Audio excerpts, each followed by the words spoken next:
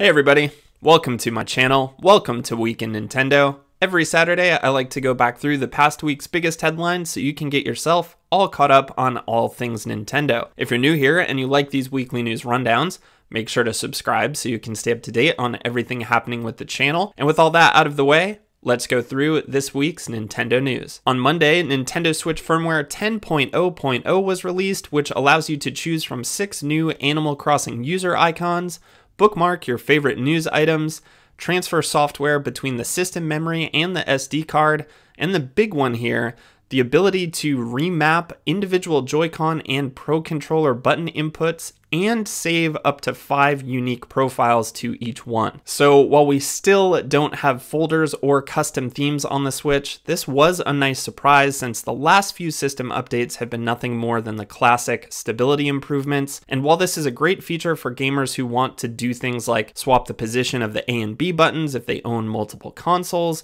what this should really be seen as is a massive step in improving the Switch's accessibility for disabled gamers. On Monday, we also got the sad news that Team Fortress 2, Age of Empires 2, and Star Fox 64 voice actor Rick May had passed away due to this stupid virus. And I'm dating myself a bit here, but I owned Star Fox 64 when it first came out, and that game was a big deal to me. The included Rumble Pack was such a cool feature, and I also loved the voice acting for all your teammates, another thing that was a much bigger deal back then. And who could forget May's iconic line as Peppy Hare, "Do a barrel roll," which will go down in infamy in the meme Hall of Fame. On Tuesday, we learned from a Bloomberg business article that Nintendo developers can reportedly take as much time as they need to be satisfied with a game's quality when speaking to an unnamed company programmer about the recent success of Animal Crossing New Horizons. Nintendo's share price took a hit after announcing the delay of Animal Crossing New Horizons at E3 2019 to, quote, "ensure the game is the best it can be." So with all the recent exposés around crunch culture in the video game industry,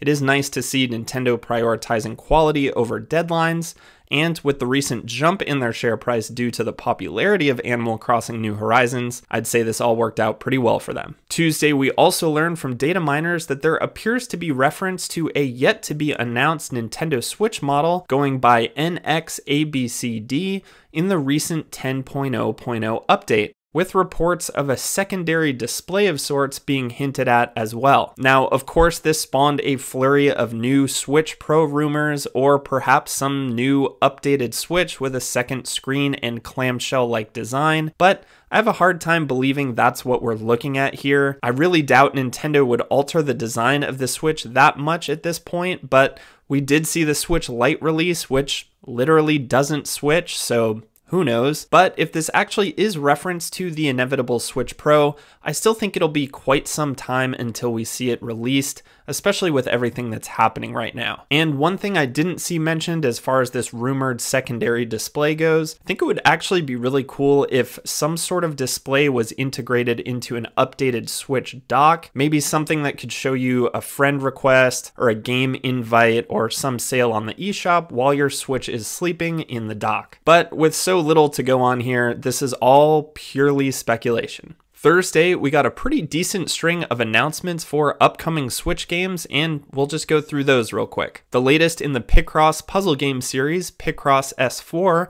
will be coming to the Switch on April 23rd. Star Wars Episode 1 Racer, a remaster of the classic Nintendo 64 pod racing game, will be releasing on May 12th. And I'm really happy to see Nintendo 64 titles becoming more common on the Switch. I'm still loving that Doom 64 remaster and hope this trend continues. SpongeBob SquarePants, The Battle for Bikini Bottom Rehydrated, a remake of the 2003 game that came to Xbox, PS2, and GameCube, will be coming to the Switch on June 23rd. And I never played this one, but I have had my eye on it since there seems to be a lot of nostalgic excitement around this release from gamers a bit younger than myself, and the level of effort that appears to be going into this remake certainly looks promising. We also learned that Crysis Remastered will be coming to all platforms, including the Switch, this summer, potentially August 7th, 2020.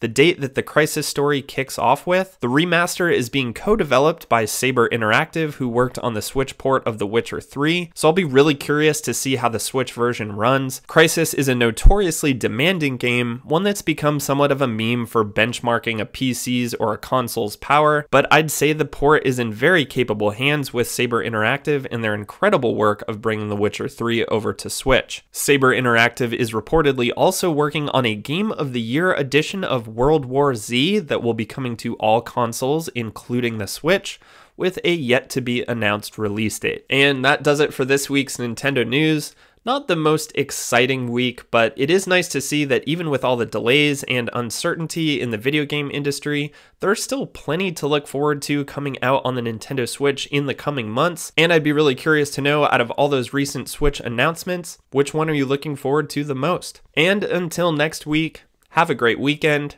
play some video games, and I'll see you next time.